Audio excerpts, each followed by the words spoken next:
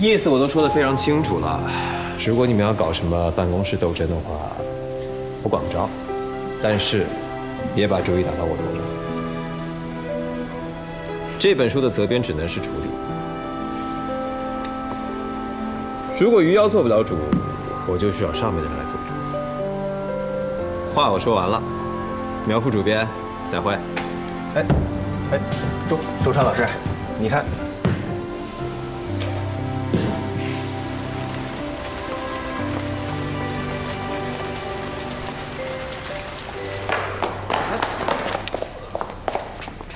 伞呢？我忘了。周川老师，等等。干什么？那个洛河神书，你能不能用我当责编啊？如果你给我这个机会，我不需要责编。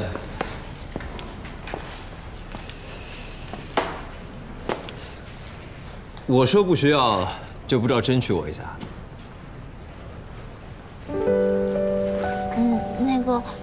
周川老师，我知道你来这里跟老苗说了什么，他都发朋友圈了，但是你能不能考虑一下我呀？我真的很想当洛河神书的责编。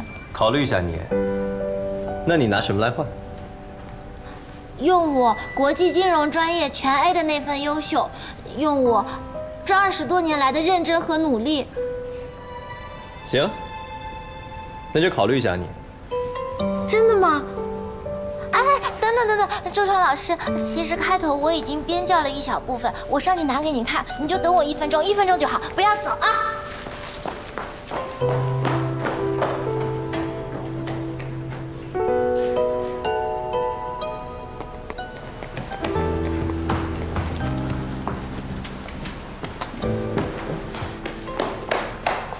哎，人呢？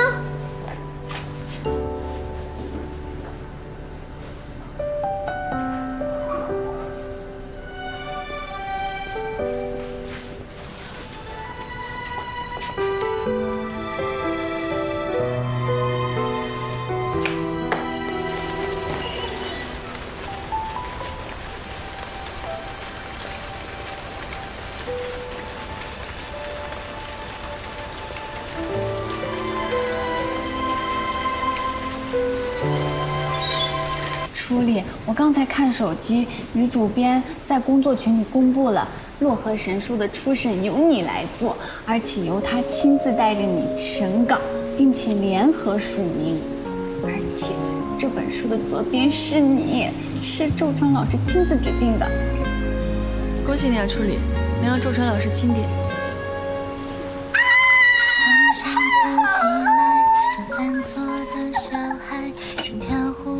多了一拍。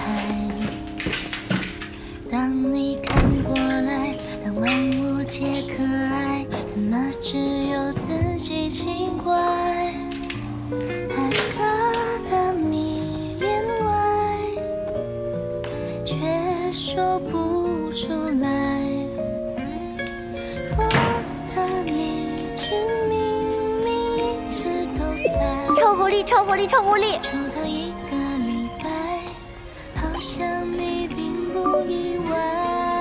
你又发什么疯？是不是有好消息啦？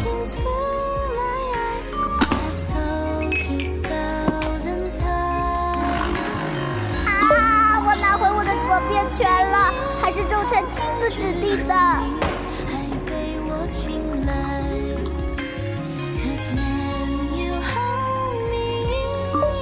我就说吧，周川肯定向着你啊！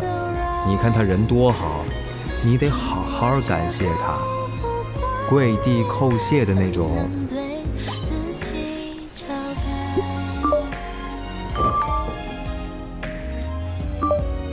倒也不必。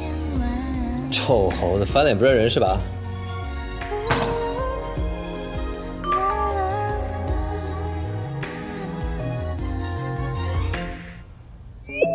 对周川老师最大的报答，就是让他的书大卖，卖到印刷厂倒闭。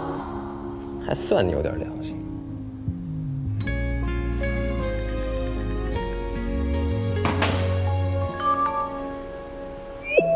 就这，不请他吃顿饭？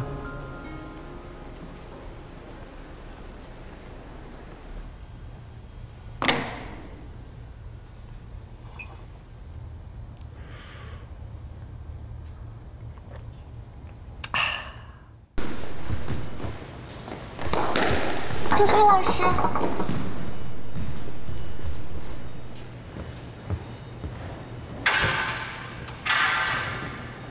找我什么事儿？我是来还您借给我的这把伞的。我借你的？我为什么要借你伞啊？啊？所以说那天你把这把伞放在门口，并不是借给我，只是单纯的觉得伞太重，还是说你想做一回大雨中狂奔的青春少年？好好说话。对不起。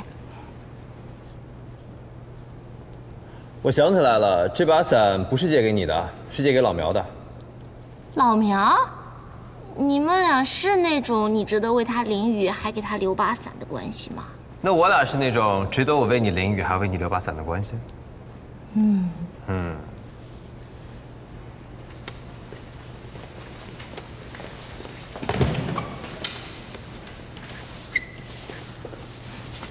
老师，喝水。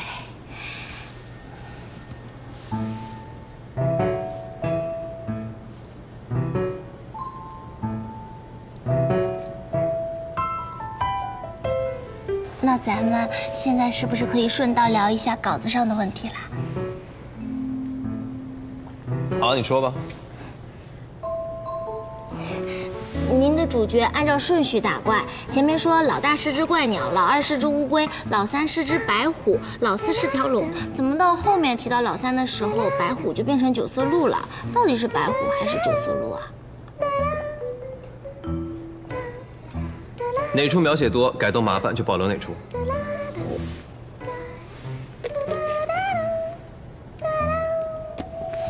还有，前面你说男主他娘因为病重死了，为什么到后面他娘又突然出现了？那就把他娘死了这句话给删了。以后不是这种原则性问题啊，这种鸡毛蒜皮的小瑕疵你就不用过问我了啊。等等，周川老师，其实有一个原则上的问题。您的这本小说，体量严重超标，能不能麻烦您删掉10万字？10万字？那这本书你干脆别出了。I don't know。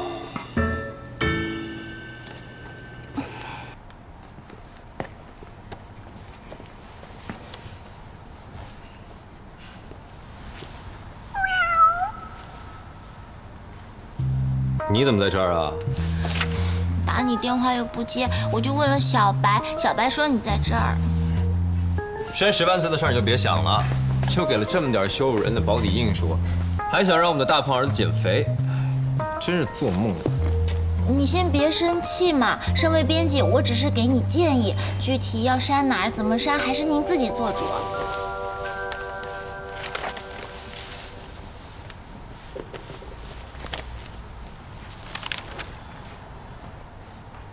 还不错啊。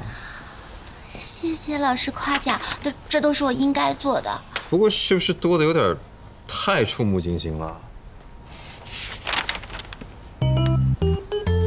这儿一整张都被打成了大红叉，哇，力透纸背，有些地方甚至还被划破了。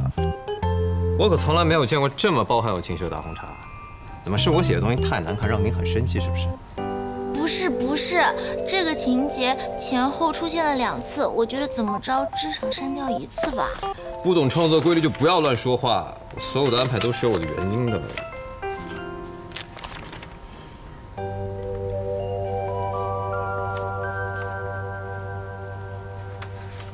除了有大红叉，你在这儿画了个打哈欠的小人是怎么回事？是我写的东西太无聊？我想起来了，我看这一章的时候体力有些不支，太累了。我写的东西让你看睡着了？没有，我没有睡着。如果我们不削减一些内容的话，这2本书就会做得太厚，太厚的话，价格势必就会往上调，到时候可能会影响读者的消费购买力哦。这我倒是没想到啊，继续说。多出来10万字的话，一页纸正反两面都印500字，那就会多出100页，价格要调个10块钱左右。我们都想把这本书卖好，到最后能不能有所取舍？不愧是学金融的，钱上面算得挺快。我一定会学以致用，势必把这本书做好。对了，边教我已经寄了一份去你家里，你只要把想删除的地方做上标记就行了。但是作为编辑呢，还是个门外汉。今天我就给你上一课，迎合读者就是作家走向坟墓的第一步。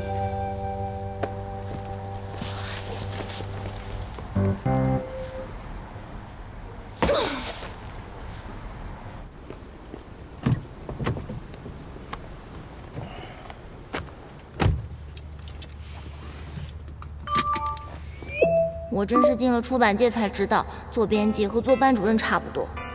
当着家长的面教育他养出来的孩子，分分钟要被大巴掌甩脸。尤其是遇上某位不讲理的作者，根本话都说不通。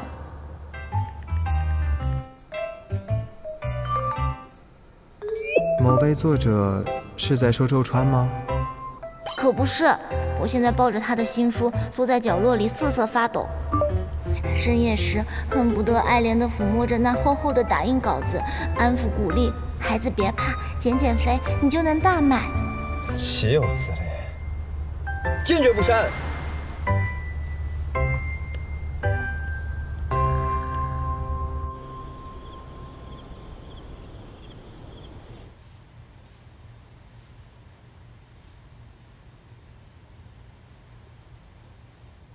删！我倒要看看你让我删些什么东西。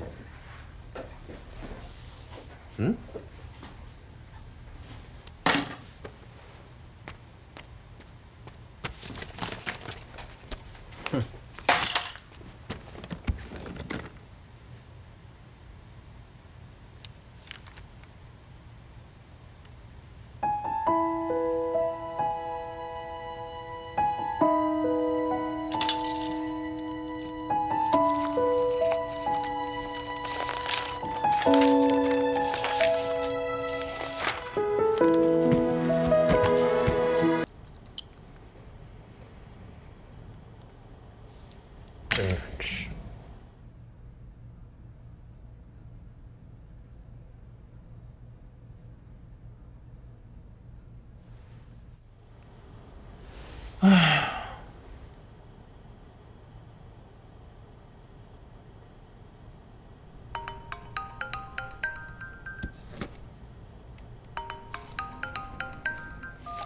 喂，周川老师。感冒了？啊？你怎么又感冒了？那天把伞借给老苗，淋雨了。老师，你这感冒的反射弧有点长啊。你住口！那你记得生病了要多喝热水，记得吃药前要吃点东西哦。冰箱里就剩你上次煮粥剩下的牛肉了。有一种东西叫做外卖，你没听过吗？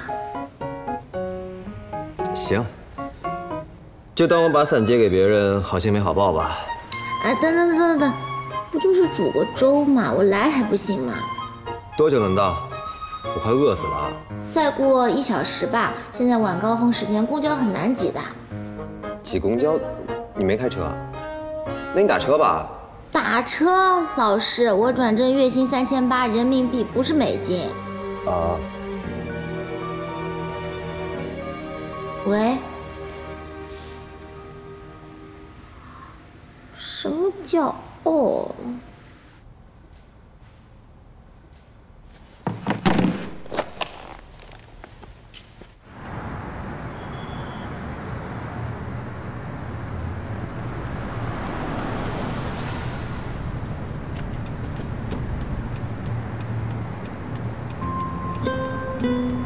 上车。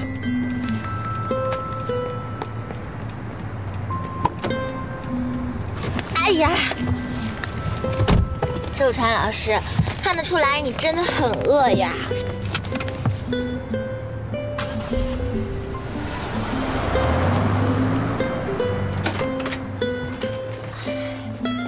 饿着了吧，我马上就去做饭。你跟他说话，他听得懂吗？我在跟你说话。那你为什么不看着我呀？哼，粥马上就好。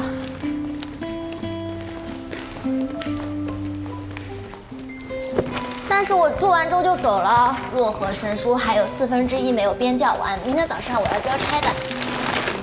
哦。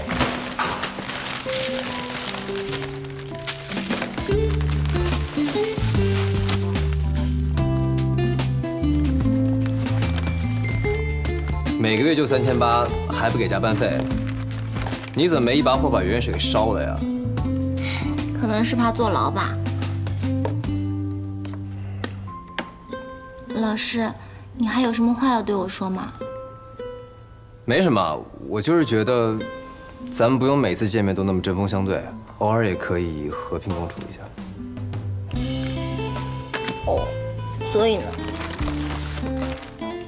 所以我觉得有点尴尬，所以再找话题来聊。老师，我急着给你做饭，做完饭急着回家给你看稿子。如果明天交不了差的话，我可能连月薪3800都拿不到。所以，能不能请你安静一会儿，让我好好的把饭做完，然后咱们各回各家，各自安好。所以呢？所以你出去。说出来你可能不信，又莫名其妙给我打什么电话？还没把你的网友加回来呢。此时此刻，正有一个年轻的小姑娘在我的厨房，穿着我的拖鞋，挥着我的菜刀，在给我和我的二狗做饭。居然有人不以下毒为目的给你做饭，是，真是闹鬼了。是闹鬼了，我居然感受到了生活，它竟然是个动词。那看来你这27年都是喝西北风长大的。阿姨做的饭不算，年轻小女孩做的饭算。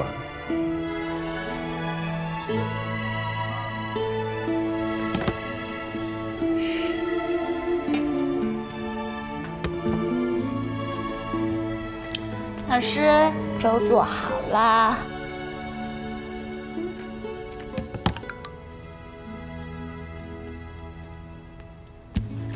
啊，你房东说你们家门口修路，半个小时后停水停电。你怎么偷看人消息啊？他自己显示在上面的，而且很不幸，写文朗一目十行是基本技能。你这人啊，怎么不知道保护一下自己的个人隐私啊？设置一下不显示消息内容。一言不合就开始教育人。你家今晚停电，剩下的稿子怎么办？网吧。哪儿？网吧包夜便宜不停电，而且有电脑，随时随地可以跟你确认稿件内容。老师，你要是没什么别的事，我就先走了。你回来。你还有什么事吗？我带你去开房。你说什么？酒店还是我家，你自己选。有没有第3种选择？比如我刚才说的网吧？你想带着洛河神书去网吧，在一群网瘾少年之间编辑我周传得意之作？想好了再回答，否则我就把你扔进炼丹炉里炼成仙丹。老师，我拜托你清醒一点吧，开房是不可能的。我爸是人民警察，只要他稍微动一动手指头，就知道我去哪儿了，和谁开了房。要是被他发现我和一个男人开房，你爸没事干嘛查你跟谁开房啊？难不成他还会拿把菜刀架在我脖子上，逼我上门提亲吗？有可能哦。